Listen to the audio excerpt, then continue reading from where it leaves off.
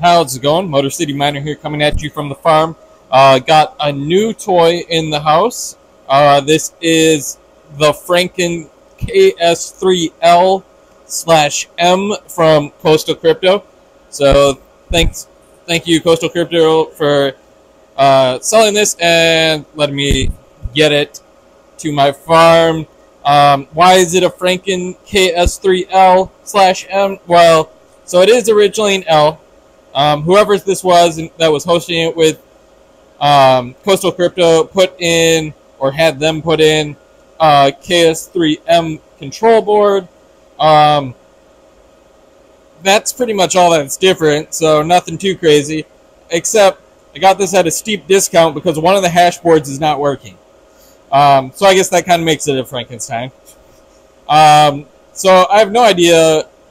They have no idea what's wrong with it. I have no idea what's wrong with it. We got the original control board, the KS3L control board here. I'm glad they sent that. And the KS3M control board's currently in it, apparently.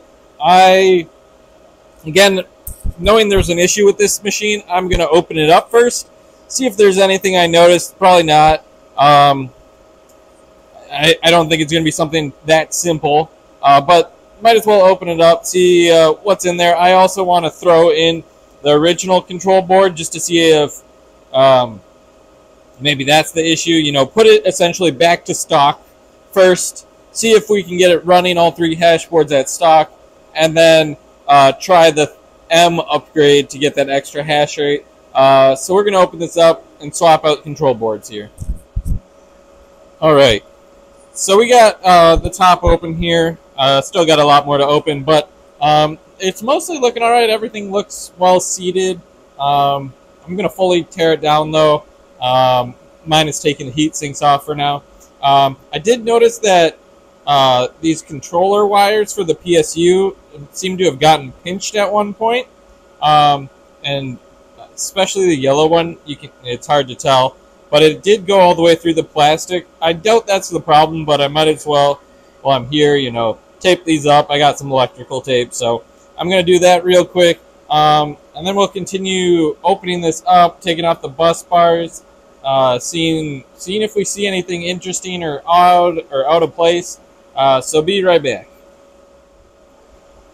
Alright, so pretty much got this whole thing disassembled now, minus sliding the three hash boards out, but you know, got all the fan, the PSU, everything. I'm going to clean everything up. But yeah, so far nothing's really standing out as out of whack other than that one little pinch on a wire, but I doubt that's the issue, especially since it's board specific. So I'm going to take these out and inspect them and see if there's anything I notice, but even these look pretty clean just from here, so don't know what I'm getting into. Alright, so I've taken out all three boards. This is the last one, and everything looks really good. Like, everything's really clean, nothing's loose. There's like a random sticker on one of the boards, like misplaced, but I, again, doubt that was the issue. These are KS3L version 1 boards, so this is a real old one. I mean, the L was only short-lived anyway before they turned them into M's going forward. But this is probably like a first batcher, if I had to guess. I guess I could probably find that out by looking up the serial number. It'll tell me when it was shipped out. But yeah, everything's checking out so far. So I'm going to start putting back together, make sure everything's tight. Then we'll put on the original KS3L control board. See what we're seeing in the software. See if that fixes it and it's just with the M control board, or if it's always an issue. So I'm gonna put this back together and put it on the shelf to boot it up. All right, got it all back together. With the KS3L control board. So we're going to throw this on the shelf now and see what happens, I guess. I doubt anything I did fixed it, but, you know, always good to do a teardown and make sure everything's seated properly before you really start troubleshooting, because it might be something dumb. So we're going to throw this on the shelf and get started troubleshooting. Alright, I think we're ready to turn this guy on, see what happens.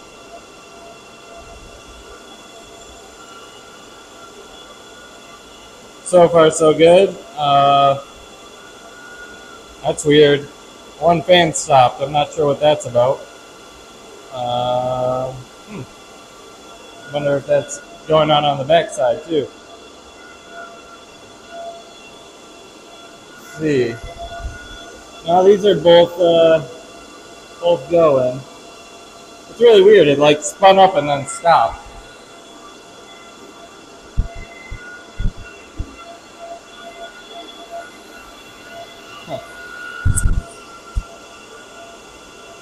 Well, I'm going to go over to the computer and see if this shows up. We might have a bad fan though, so that's going to prevent hashing anyway. But I'll at least see if it shows up on the computer. So it has shown up, like I found it in my router and was able to connect. It isn't being assigned a difficulty, so I'm not really sure what's up with that. I like how they put GIMP in here as the worker name. Oddly, the fans are all saying they're operating, even though I know one isn't. I'm going to guess it's this one that's 6200. I think it's errored out. We are going to have to replace that because I don't want this to overheat. But I'm going to input my mining stuff and see if we can at least get it to connect properly to the pool and then go from there. Alright guys, so as you can see, we do have accepted shares. So I just moved where that fan was. I moved it to fan 4. In my experience with the IceRivers, if fan 1 or 2 are having issues of any type, the machine won't start. So by moving it to 4, we're at least able to get started. This fan actually is running now. For whatever, I think it's lost its like PWM ability essentially. It's either off or all the way on. So I think that's kind of what's going on with it, and it's just airing out.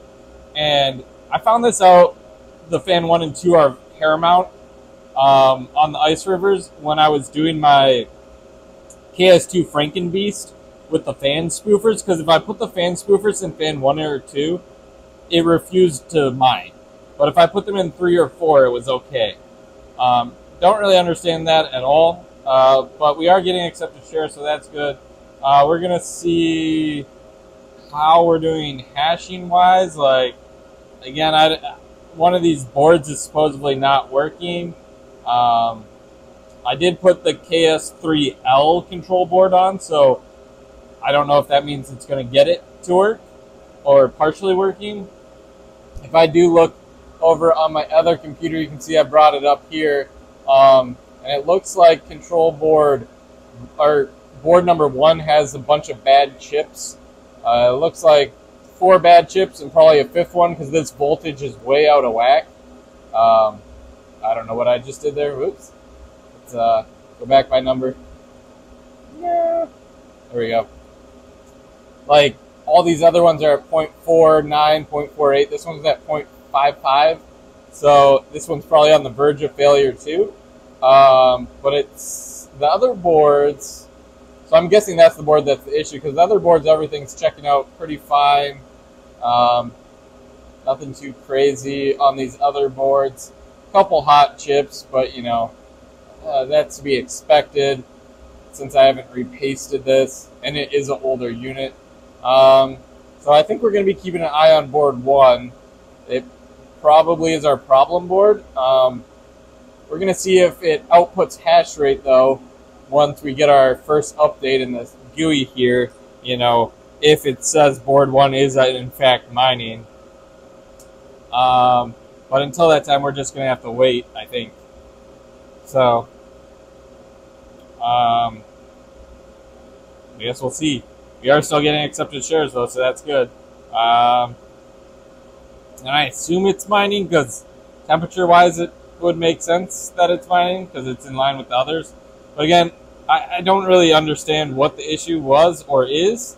So yeah, we're just gonna kind of let this sit for a moment and see if we do get up in mining. If we do get up in mining, again, I'm still troubleshooting. It looks like there's some bad chips, but I think I'll swap back to the KS3M control board to isolate the issue and see if the control board itself is an issue or what. I don't really know. This was not my unit. So we'll see here in a moment. And there's the moment. It finally loaded. So we're at 5178 gigahash, which is honestly about right. This is a KS3L, which was a 5 terahash model back when they had them. So that's good to see. Looking down below. Okay, yeah, it does look like board 1's giving us a lower hash rate because we are missing 4 chips. Possibly 5. But so far it looks like on the KS3L control board we're at least able to mine on all 3 boards. So that's really good to see. I'm gonna let this run for 10 minutes just so we get an average here. See if it stays around this mark or not, and then we'll try the KS3M control board in this guy. All right.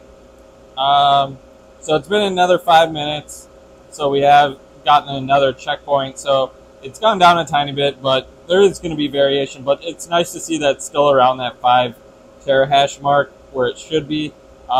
Looking at our 30-minute hash rate, though, definitely starting to see a larger and larger discrepancy on that board. So before it was like off by 20, now we're off by, whatever that is, 65 from the other board, 70. This board's kind of in the middle. These are going to vary too, so it's hard to say, but so far hashboard 1 has consistently been underperforming the other 2. So definitely an issue. Like I said, I'm going to switch over to the KS3M control board now and see how that affects the machine, if at all, and its ability to mine. So let me get that done, and then we'll bring it back up here on the computer. All right, we're back. We got the KS3M control board on here. So we're going to boot it up and find out what we're really in for, since apparently this is how it wasn't working at all. But even if it only works in KS3L mode, I mean, for the steep discount I got, since it's a malfunctioning unit, I'll take 5 terahash. But yeah, let's see what this thing can do. See if it does turn on with the KS3L M board in here. Head over to the, and just like that, we're at 6 terahash like a KS3M should be. So that doesn't mean it's perfect though. There's definitely some issues. You can see that we're already, even after 5 minutes, a big discrepancy between board 1 and the others. Which again is the one with bad chips. And also looking over at our readouts over here, you can see that we are on fire, and we're getting errors all over the place, negative temps, but you can see that these 4 bad chips are still bad, but with the KS3M board just ups your clock. So if you remember earlier in my video, these were 950, now they're 1050, 1050, 1150. So it's really just applying overclocks. So I'm going to move back to the KS3L control board for now, because this is just way too hot. My guess is whoever had this machine never repasted it, and then threw a KS3M control board in a KS3L to get the extra hash rate, and without ever applying better thermal paste while doing that, essentially has, flogged this machine at high temperatures to the point that it's caused chips to fail or mishandle at that frequency. So for now, I'm just going to move this back to a KS3L, make sure all these temps fall back in line. I think there were only a couple chips that were like 92, 93, whereas now we have a bunch of over 100, and we have a bunch of error chips as well, as you can see here. So once we get this back into KS3L form, I'll run it overnight to see if it's stable in that form. And then honestly, I plan on using PB Farmer's overclocks anyway on this machine, so I might just leave the KS3L hash control board in there and overclock it that way so I can be more successful with avoiding high temps here.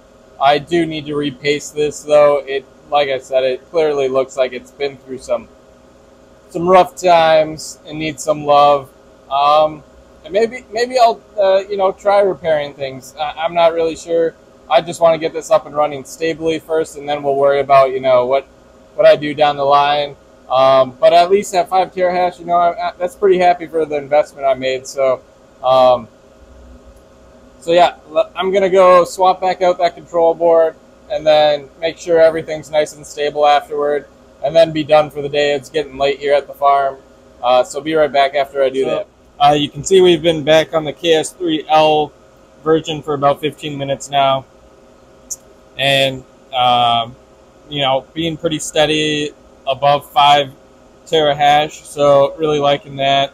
And then on this side, everything's back to how it should be. A couple hot chips. Again, this probably still needs to be repasted, but at least it's mostly green and a few yellows now, minus the 4 chips that are completely dead, and this one that's, again, probably failing because this doesn't make any sense from a voltage standpoint.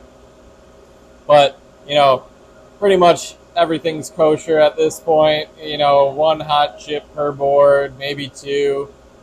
Yep, this one has 2. But, you know, 92 isn't too bad. Again, I'm just going to run it in this KS3L version at 5 terahash for a little while. Just make sure the unit runs fine like this. We'll repaste it. This unit just needs some love, to be honest. I don't know what I'm going to do about these dead chips. I know you can buy like individual chips and solder them. But honestly, for 4 chips, it's probably not worth my while. But yeah, so excited that, you know, got this for a really good price because it was having so many issues. So excited that, you know, the board that was completely dead, I'm able to get it back up and operating. It took a little bit of finagling, you know, some fan errors, and I did some firmware updates and whatnot, but at least we got all 3 working, and yeah, excited that this worked out so far. So that's all I got today on my KS3L. So comment down below your thoughts, any ideas for repairing, maybe how I can get up to KS3M performance. Again, I can use PB Farmer's. I don't really need to use that 3M control board anymore, but I'll probably wait until I at least repaste to do that. So comment down below what you guys think, like, subscribe, and that's all I got today on my new KS3L. Until next time.